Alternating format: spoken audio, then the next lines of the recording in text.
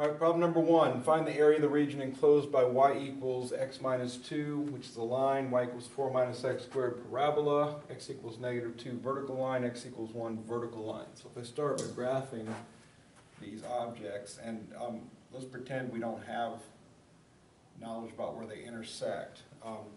But if I start, let's even start with the two vertical lines. They're really easy to graph. X equals negative 2 and x equals positive 1.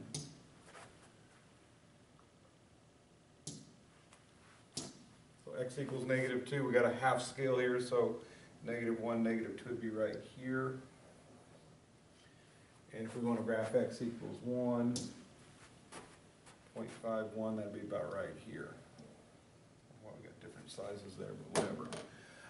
If we take a look then at y equals x minus 2, that's just a linear equation. Negative 2 is the y-intercept, so this is also 0.5 scale, so negative 0.5, negative 1, negative 2 would be right here. And a slope of 1 over 1, it's half and half scale, so I can go half up, or over, or up 1, right 1, doesn't matter. Just as long as I find some points along the line, that's what matters to us. So we connect the dots there with a nice straight line. I don't have that color, so let's just go with this purple here. Connect the dots like so, and there's that line. And we're starting to create some region in this area, and then finally, if we try and graph this y equals 4 minus x squared, I just pick some random x's and solve for y. If I pick negative 2, since x equals negative 2 seems to be a point of concern, negative 2 squared is 4, and 4 minus 4 is 0.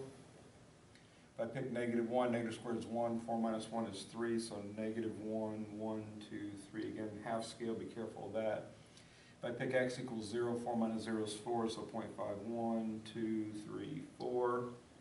And if x equals 1, 4 minus 1 is 3, that'd be right there, and that would complete the region, so this parabola piece. And you can see I didn't continue on beyond that, and I really could have prevented the line from going beyond that. So the region that we're concerned with is just right here, like so. And if you recall in this section, the main concern that we have, if we have one graph above the other graph and we have a horizontal interval to look at, is what's the top, what's the bottom, and what are the constraints of the interval that we're going to deal with. So my interval seems to be from negative 2 to 1. My top function is the parabola, which is 4 minus x squared. And my bottom function seems to be the line, which is x minus 2. So we construct an integral with this knowledge. The area between the two, the parabola and the line in this case, will be the integral from negative 2 to 1 of the top function 4 minus x squared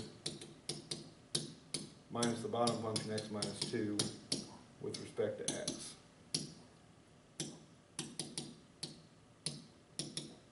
Next thing I would do is go ahead and combine like terms. So distribute this minus sign through. I like descending order also. So negative x squared, I've got a minus x, and this minus 2 becomes plus 2, added to the form x plus 6. So that's the constructed integral. Graphing is going to be worth some points. Getting a constructed integral like that is going to be worth some points. The last thing we do then is, of course, evaluate the integral correctly. So I've got three terms. First term, negative x squared, will be negative x cubed over 3. The second term is negative x, becomes negative x squared over 2, in each case the power rule. And then the final term is just going to be plus 6x. And our evaluation should be from negative 2 to 1. We substitute 1 first, we're going to get negative 1/3 minus 1/2 plus 6.